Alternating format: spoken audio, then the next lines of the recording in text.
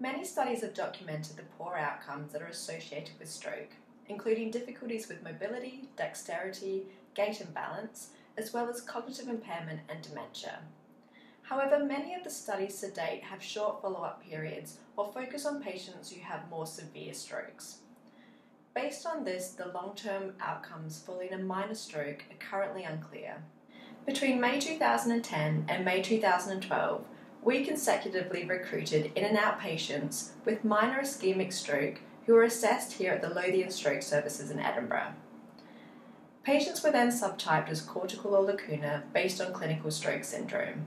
We invited all patients back for follow-up at both 1 and 3 years following their index stroke, and we made every effort possible to obtain outcomes for all participants.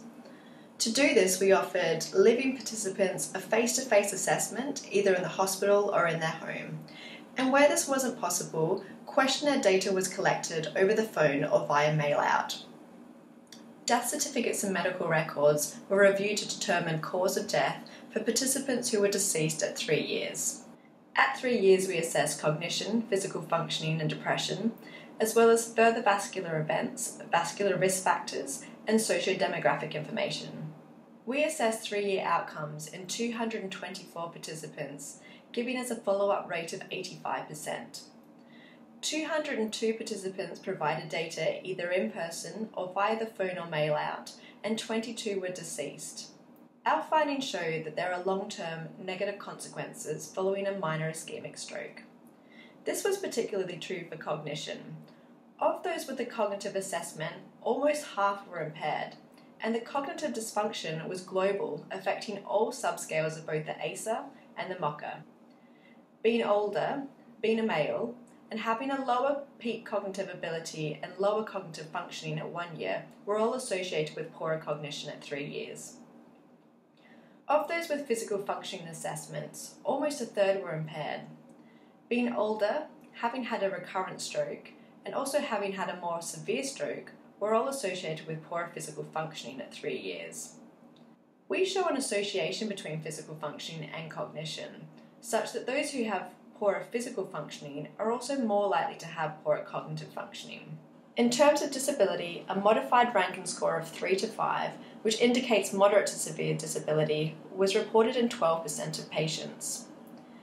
This was associated with older age, a more severe stroke at index, a recurrent stroke, and self-reported cognitive difficulties at 1 year.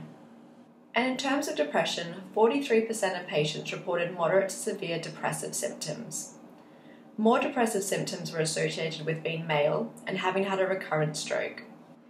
We achieved a high follow-up rate at 3 years post-minor ischemic stroke, and we showed that impairments are common, particularly with cognition, but also in physical functioning and mood. Physical difficulties are often the focus in clinical practice, especially in the cases of more severe stroke. And based on the relationship that we show between physical and cognitive functioning, the identification of those with physical difficulties may assist us in identifying those who also have cognitive difficulties. It is important to identify those who have cognitive difficulties as it can impact on the patient's independence and their ability to monitor and control other risk factors, such as taking hypertensive medications. Future research should focus on changes in functioning over time.